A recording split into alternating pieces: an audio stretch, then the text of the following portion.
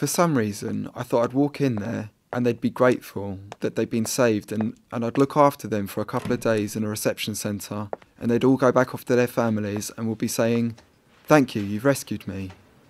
I was so stupid to think that. That didn't happen. In my experience, people have been really confused. They're not sure why they're there, they're not aware if they can leave, they're not aware if they're a victim or if they're in trouble. When you ask a survivor to enter the National Referral Mechanism, the framework through which people are formally identified by the UK government as having been trafficked, you're in effect asking people to make a leap into this period of limbo and uncertainty. There's no certainty of the outcomes, or even where you'll be, or what support you'll get.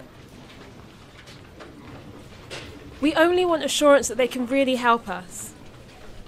Because I'm really, really traumatised. The trauma is still here.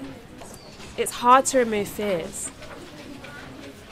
I will not sign documents which I don't even go through briefly with someone. I will not. Because signature means a lot.